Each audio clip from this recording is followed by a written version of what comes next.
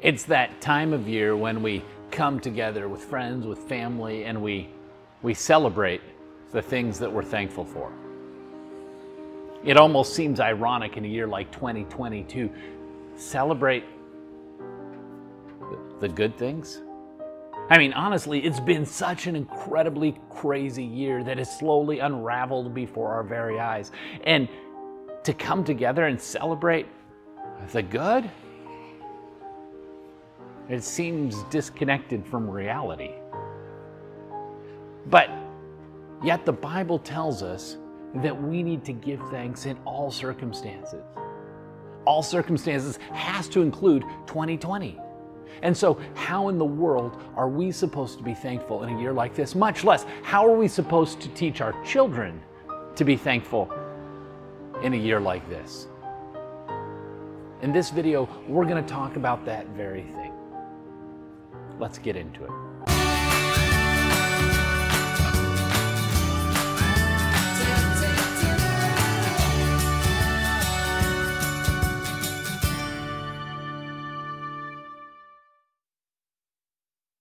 Hi, my name is Ben Martin, and if this is your first time tuning into this channel, I invite you to subscribe. This is a channel where we are working to build community around discipling our children to be followers of Jesus Christ.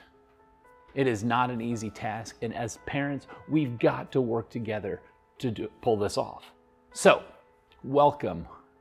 And in this video, we're going to talk about giving thanks in all circumstances. It's not easy. It's not easy. It's easy to teach your kids, like, okay, when you get the things you want, you've got to say thank you. It's easy to teach them when things are going right, when everything's great and grand, we're thankful. That's easy. It makes sense. But it doesn't always make sense to give thanks when things aren't going right, when we don't get the things we want, when nothing is going as planned. How do we give thanks in a year like this?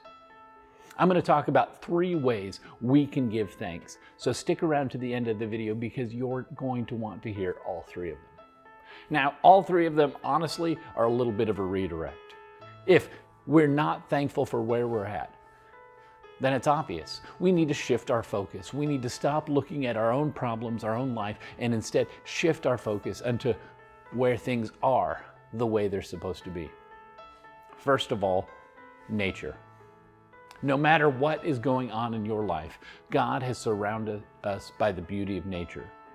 Whether it be the glorious colors of sunset or the gentle blooming of a flower, God has created incredible beauty in this world around us. It doesn't matter what season, whether it be the beautiful blanket of snow that I'm hoping comes soon, or the lush flowers of spring, or the incredible greenery of summer, or the absolutely magnificent colors of fall.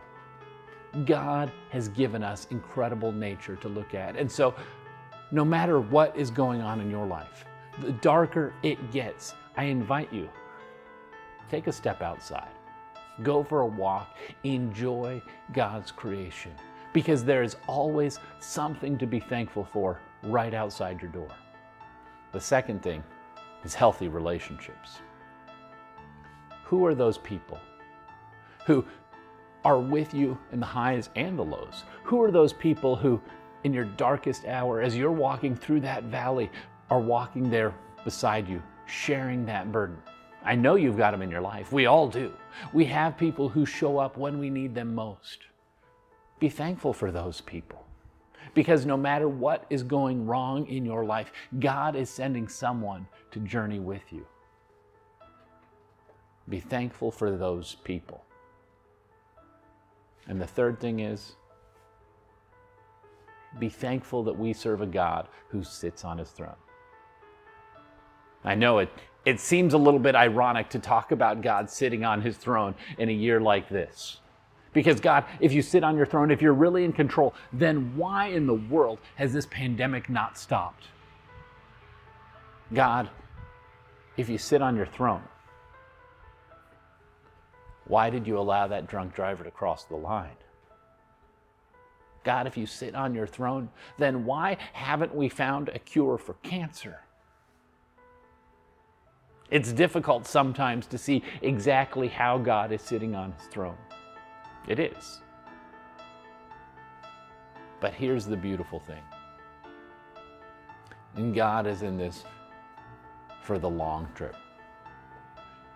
From creation to the cross to the second coming, he has a plan.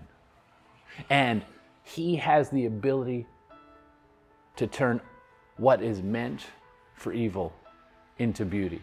We saw that in Joseph's life, and God longs to bring it to fruition in your life too. And so no matter how dark the hour, we can know that that glorious day is coming when somehow all of these wrongs will be made right. This is what gives us the ability to be thankful in all circumstances. I don't know what your year has been like, but I know that none of us has made it through unscathed in a year like this. But no matter what is going on in your life, I challenge you. Let's celebrate Thanksgiving together. Let's be thankful in all things. Let's be thankful in all circumstances. Happy Thanksgiving.